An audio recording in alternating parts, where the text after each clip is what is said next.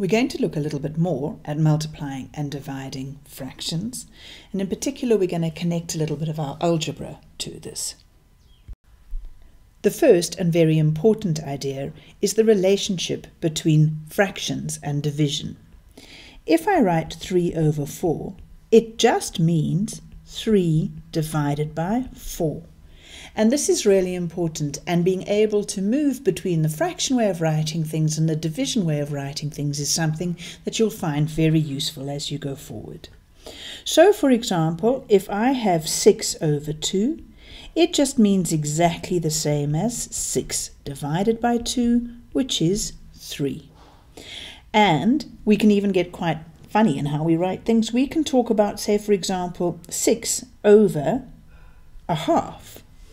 Now, that looks quite difficult to work out, but if we simply rewrite it as a division, we've got 6 divided by a half, which is 6 multiplied by 2 over 1, which is equal to 12. And a quick reminder of what we're doing when we divide by a fraction.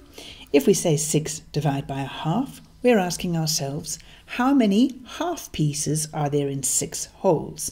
So, for example, if you look at the circles I've got here, what 6 divided by a half is asking me how many half circles are there in 6 whole circles.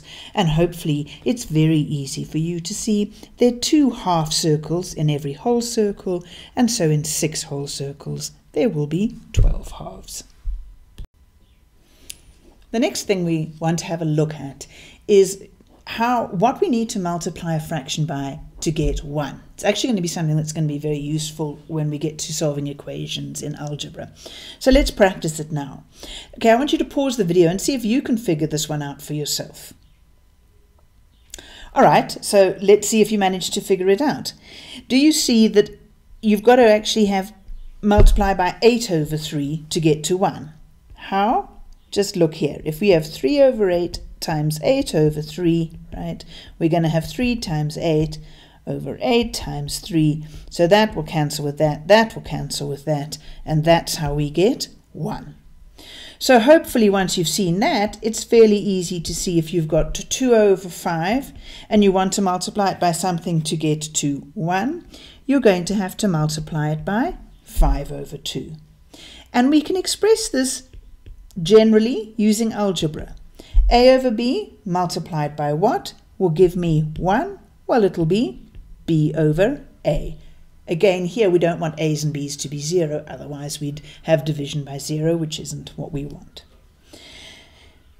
Out of interest, let's just check we've got our heads on straight. If we wanted to add something to 3 over 8 to get to 1, what would it be?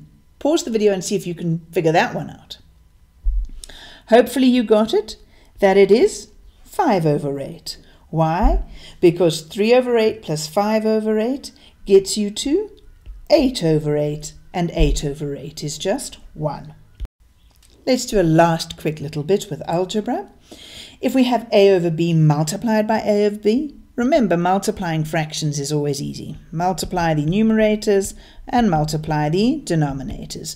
A times a is a squared, b times b is b squared. Simple. What if we had addition? Well, addition, let's just kind of do it quickly, remind ourselves with a number example. If we had 2 over 3 plus 2 over 3, we'd look for a common denominator. Well, it's already common, right?